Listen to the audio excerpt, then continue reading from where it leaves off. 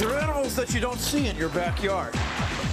They live in another world, right here on Earth. They're marine mammals! Bill Nye the Science Guy. Bill Nye the Science Guy. Bill Nye the Science Guy.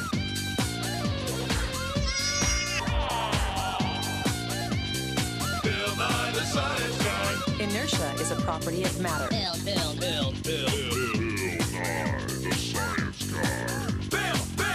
T minus 7 seconds. Bill Nye the Science Guy. Brought to you by Gooey Duck. Marine mammals love to eat them.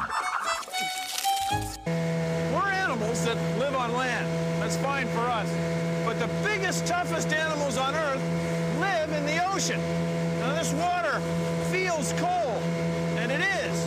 But marine mammals, mammals that live in the sea, have found ways to keep warm, find food, to breathe air, and even have babies, all without leaving the ocean. It's almost like they live in another world, right here on our own planet.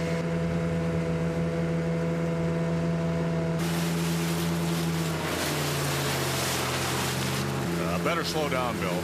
Bill? Bill! Marine is an old word that means sea. So marine mammals are animals that live under the waves, in the sea. Now, the world is covered mostly by the ocean and completely with air. So there's plenty of air to breathe as long as marine mammals come to the surface to get it. See, they're not fish. They don't breathe air that's dissolved in the water. They breathe the air that's above it. Now, water soaks up heat much faster than air. So if you live in the water, you have to have ways to keep warm. A lot of marine mammals have what we call blubber. Blubber. They call it blubber, blubber. Blubber is like rubber, made of fat. Around their bodies. It's kind of like rubber made of fat and connective fibers. In the cold sea. And it keeps you warm if it's under your skin. They're warmer than me. Also, some other marine mammals have hair. Hair. It's very thick. They come to the surface and fill the hair with bubbles of air. They fill their air with hair. They fill their hair with air. And it keeps them warm even when they dive very deep. As you go from one place to another, all around the world, the ocean is very different. There are a lot of different ocean environments. And marine mammals have found ways to find food and keep warm in every one of them. They're a lot like us, only very, very different. Oh? Yeah. Like all mammals, whales breathe air. They take a breath at the surface through an opening in the back of their head called a blowhole. Coming soon. Gasp as they figure out how to breathe the air. Shiver as they develop ways to keep warm, and struggle as they adapt to different environments. Witness the dramatic saga of marine mammals in Sergio Dalfione's newest epic, Once Upon a Time in the Water. Brought to you in Blubbovision. Let's go look for some marine mammals.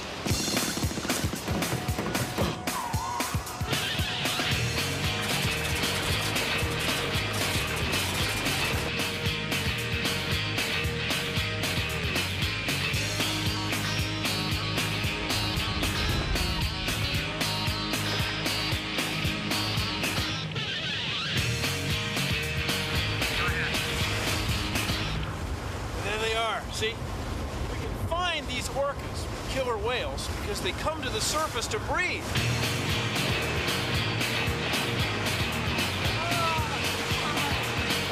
Now, orcas are mammals. They've got big brains, much bigger than ours. And they're communicating. They're always talking to each other. So this is a hydrophone. Hear that? So we'll set it in the water, and we'll listen to what they have to say.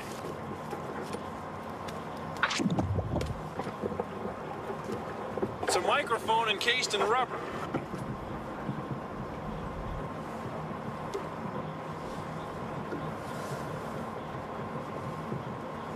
those clicks?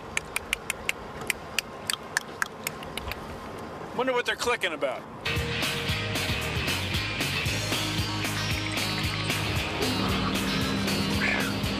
It's cold out here. It's summertime, but the water is so cold it makes the air cold. But these whales aren't cold because they got blubber. Ha ha!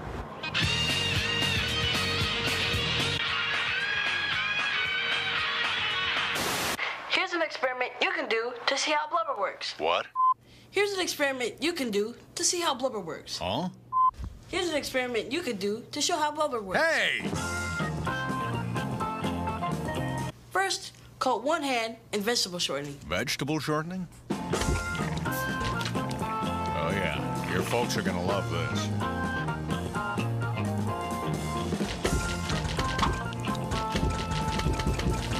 Make it about this thick. Now wipe all the shortening off of this hand. Thank you. Sure. Now dip both hands into cold water.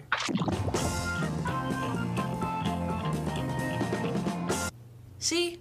The shortening acts as an insulating layer. Just like blubber, it keeps your hand warm. Blubber! I'm a blubber lover. Get it, blubber? Oh, yeah. Whales, like all mammals, are warm-blooded. This water is cold. That's why I wear this suit. Now, whales don't have wetsuits. Instead, they have a layer of fat. Call it blubber. Blubber. Blubber. Marine mammal blubber, blubber with fat cells like jello, keeping warm fellows under the sea. Now, when it's time for whales to give birth, to have baby whales, they swim south where the water is warm, like here in Hawaii. See, then the baby whales can put on a layer of fat before they swim back north. And they do that by drinking whale milk. Milk!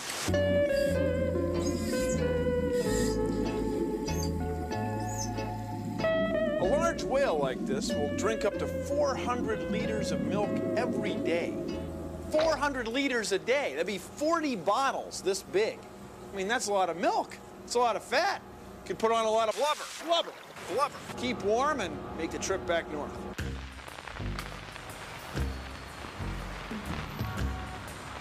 There's a lot of mammals in a city like this. Most of the time, they just go about their business and don't ask questions. But some of them get confused. That's where I come in. My name is Luna, Luna Van Dyke. It's a Dutch name that means warm-blooded. So there I was, regulating my own body temperature and throwing back a long, cool moo juice. That's when he walked in. He said his name was Harry Flipper, and he had a problem. With a name like that, I figured he had two problems. I can't help it, Miss Van Dyke. I love mammals. Dogs, cats. I love them all. Thing is, I thought all mammals had hair or fur. Then she swims into my life. They tell me she's a mammal, but I can't find any hair. I don't know what to believe anymore. You gotta help me. Easy, Harry, easy. Let me see that picture. Whoa, your lady friend is no bald-faced liar. Take a look at this. Whales are mammals, Harry. They're warm-blooded, and they feed milk to their young. And look here, right around the mouth, you can see she's got a little bit of hair. She's a mammal, Harry. Hey, Harry, one more thing about your lady friend. She's still a whale. Well, nobody's perfect.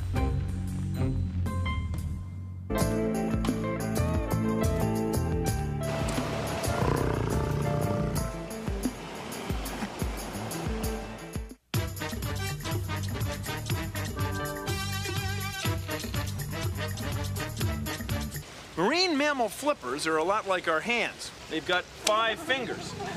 Yeah, give me 5. Very nice. And their feet are a lot like our feet. See? They get 5 fingers too, but the webs between the fingers are a lot bigger. Coincidence? I don't think so. Anyway, that's why most scientists think that animals like this came from animals that lived on the land. And they went back into the sea because the sea is so rich in food. And they're still there, aren't you? Hey, you're standing on my flipper.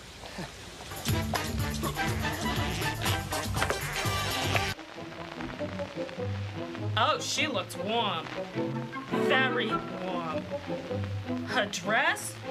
Ugh, it was like blubber. I don't know who she showed us. They call it blubber, blubber, around their bodies in the cold sea. Blubber? Oh. They're warmer than me.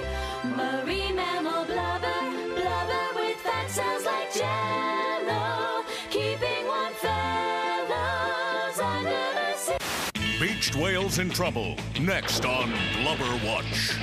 Take food into blubber, blubber under their skin. It's a thick coat that keeps them afloat. Like all us mammals, their kids drink milk from their mothers, like their land brothers, but in the sea. When we burn calories in our food, we get energy, but we also get a little water. So do marine mammals. Please consider the following. Take a look at this. It's our butter-burning water condenser of science. And down here we have some strings acting like wicks burning butter, which is animal fat. Now the gas that's given off by the burning butter, at least some of it, is going down this tube, and it's got a cold water jacket around it, and that's cooling the gas off. And every once in a while, we get a drip of water. That's fresh water, no salt. So marine mammals absorb water right out of the animal fat they eat. The fish. Of course, marine mammals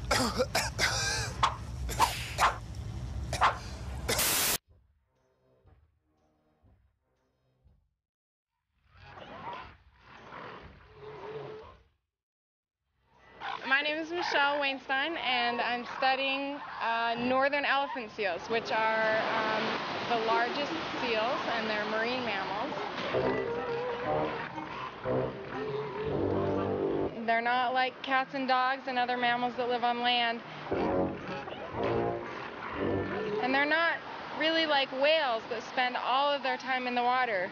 They're at sea in the ocean a lot of the time, but every year they come back to these same areas to give birth to their young and to reproduce. The pups that we're looking at down here have all been born in the last month.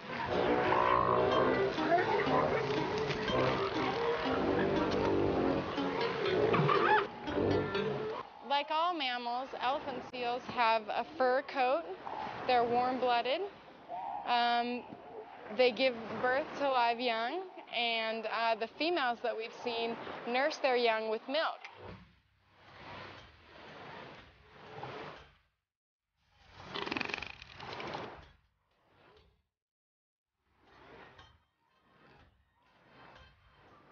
Most of the work I do is marking the animals so that I can tell who they are with names.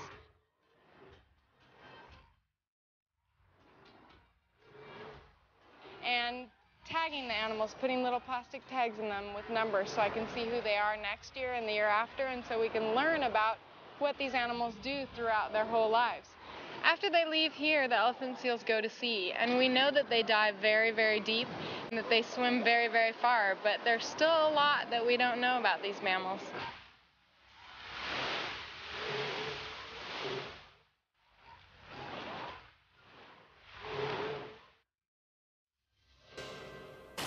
Try this. Go outside on a cold day and take off your hat. You'll feel your head get cold. Your hat keeps your head warm, and so does your hair. Now, in a typical human head, you might have about 100,000 hairs. Well, a sea otter has 100,000 hairs on every square centimeter of its body. Not only that, it has two kinds of hairs. There's stiff guard hairs on top, then underneath those are down hairs that can be filled with air and keep warm, even in icy cold water. You know,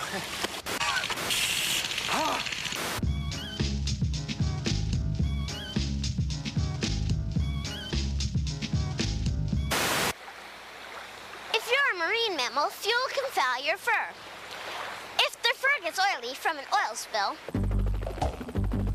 it stops keeping them warm. When they try to clean it off,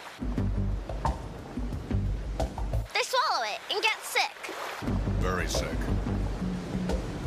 Oily fur doesn't hold air very well, and the mammals can't stay afloat. They have to swim hard just to breathe.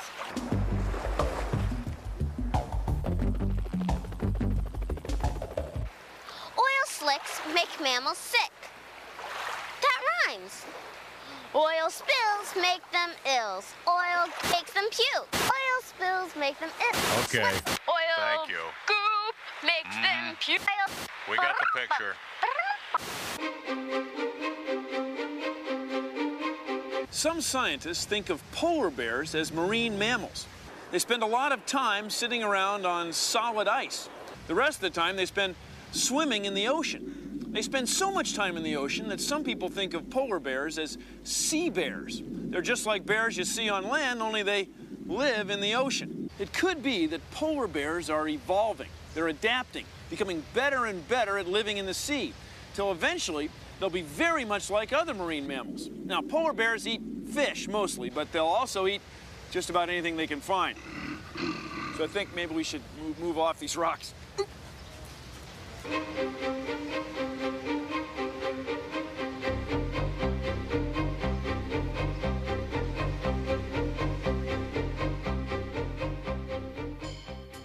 Marine mammals use sound to find their way around underwater. Try this. Get 2 glasses and fill one with water. Put your ear in the empty glass and tap on it with the back edge of a knife.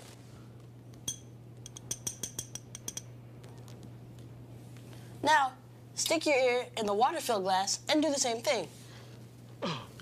Make sure you get it in the water. You'll hear how much louder it is. That's because water carries sound a lot better than air carries sound. Marine mammals can use sounds they hear and sounds they make to find their way around underwater. It's easy for them because sound travels so well in water. Woo! Oh!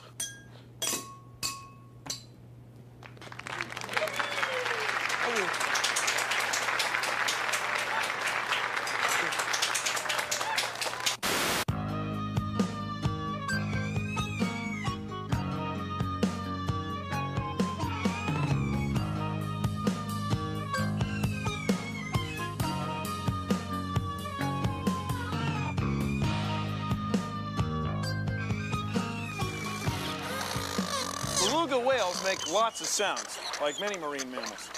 And this whale in particular receives sounds through this part of its head. It's called its melon. They can change the shape of it by squeezing muscles around here. And that way they can direct the sound beam they make. And that way they can find things underwater. It's wild, isn't it? Yeah, it is wild. Yeah. I think he's kind of fooling around.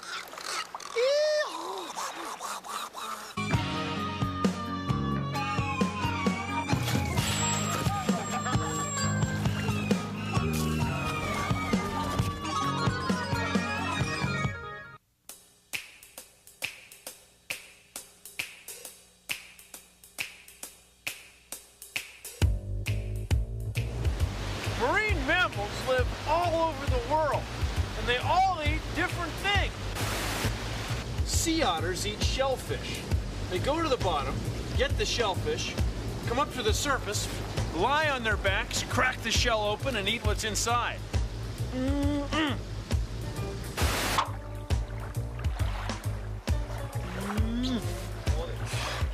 Okay. Sea lions eat little fish. They swallow them whole, don't you? And there's only one more fish. You ready, Peter? Yes. Sea lions eat little fish. They swallow them whole.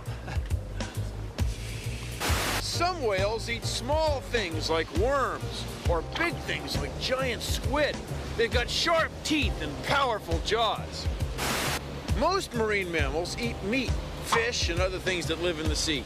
But these manatees eat nothing but vegetables, seagrass, and their teeth are made for grinding. Now, all marine mammals eat a lot because the water they live in is cold and they need food energy to keep warm. God, Get up.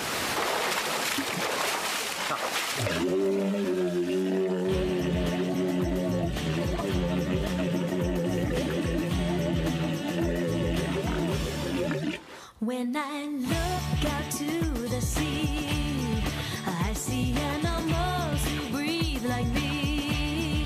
We call them marine mammals. They are our relatives at sea. When they're swimming way out there, they have to come up to breathe in air. They have found ways to live all around in the oceans everywhere. Whales are there, there are so many different kinds. Dolphins and porpoises, they are friends of mine. Seals and walruses, I watch them and I feel fine. When I look out to the sea, I see animals who breathe like me. We call them marine mammals. They are our relatives at sea.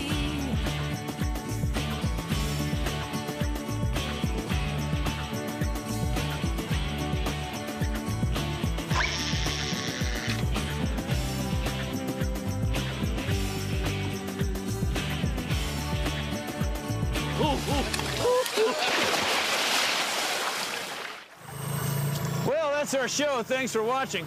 If you'll excuse me, I've got some hydrodynamic drag coefficients to correlate. See ya! Produced in association with the National Science Foundation. It's a paradox, you know. Why tuna fish have such low drag? Well, dolphins are very much the same way. Extremely low hydrodynamic drag, considering how wide they are. Turns out they have little striations, little grooves in their skin. That's what allows them to move through the water so easily. We need this big motor.